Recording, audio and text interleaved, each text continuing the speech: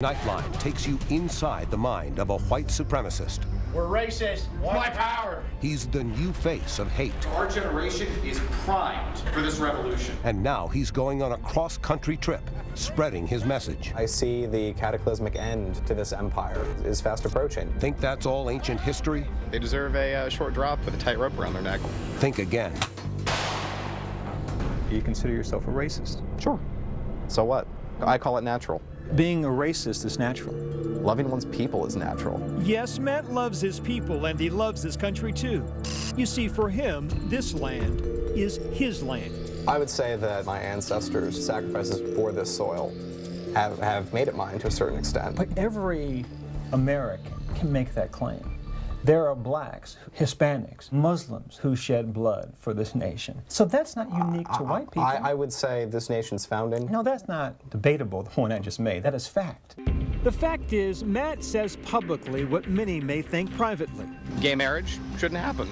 He's tapping into a growing and frightening discontent in America. The damn rope is coming! White power! In the last decade, the number of hate groups has nearly doubled, from 602 to 1,007, according to the Southern Poverty Law Center. If what Matt Heimbach's peddling sounds familiar to you, it is. Of a reverse discrimination against white people. Remember David Duke, the former Grand Wizard of the KKK, state representative from Louisiana. Duke and Matt met at last year's Stormfront Convention. Think of it as an annual retreat for white supremacists, where Matt was a speaker. So our generation is primed for this revolution. He's also been a guest on Duke's internet radio show. This new generation that's coming up is seeing all the sacrifices that men like you and countless others made, and we're just trying to carry the torch.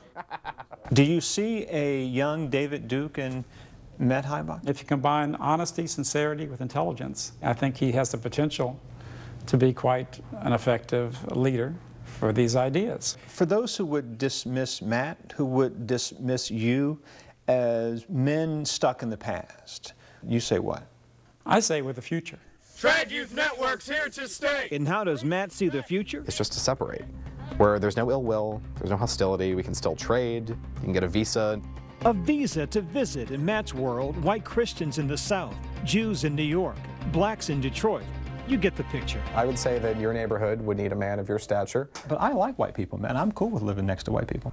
But for those who'd rather not live with other cultures, Matt's launching a nationwide college recruitment campaign.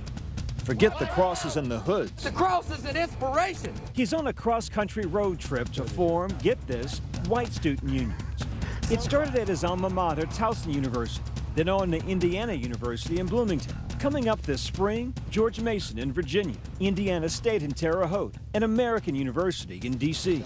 Every other group is allowed to love their race, advocate for the best interests of their race. There's no reason why whites shouldn't. And what was the best interest of the white student union, you think? We did a series of safety patrols because what we saw... Because? Well, because of the amount of crime we saw, especially black on white crime. But as I understand it, according to the local police, Towson was the safest campus in the Maryland University system. It was. But facts don't dissuade Matt from continuing to spread his message. Here at Indiana University, Matt and his pal, Ku Klux Klansman and college student Thomas Buells, are gearing up for some campus recruiting.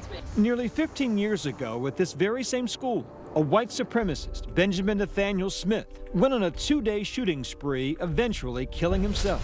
And I'll be damned if I can't come on campus and speak out in defense of what I believe in.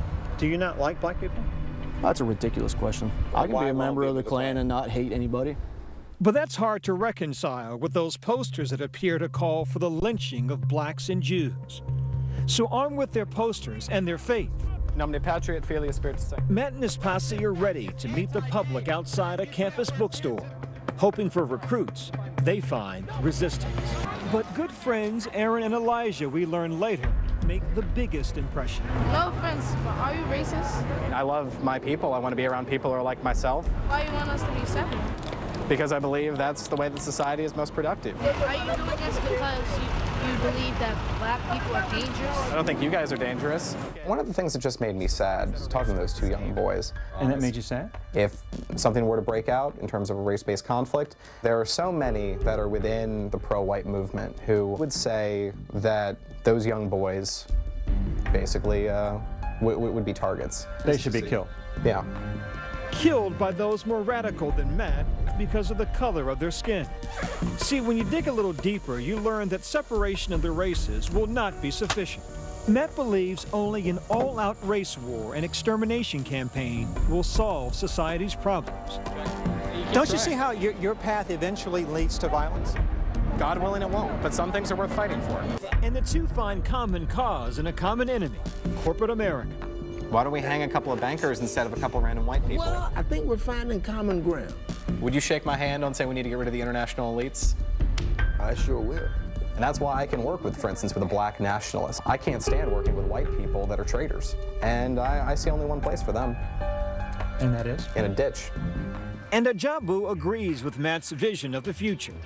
After the races separate, after their common enemies are dealt with, it'll finally be time to deal with each other. I will gladly sign on a piece of paper. For every one of yours we kill, we're gonna have a system of 1 for 1. Let's just do it and get it over with.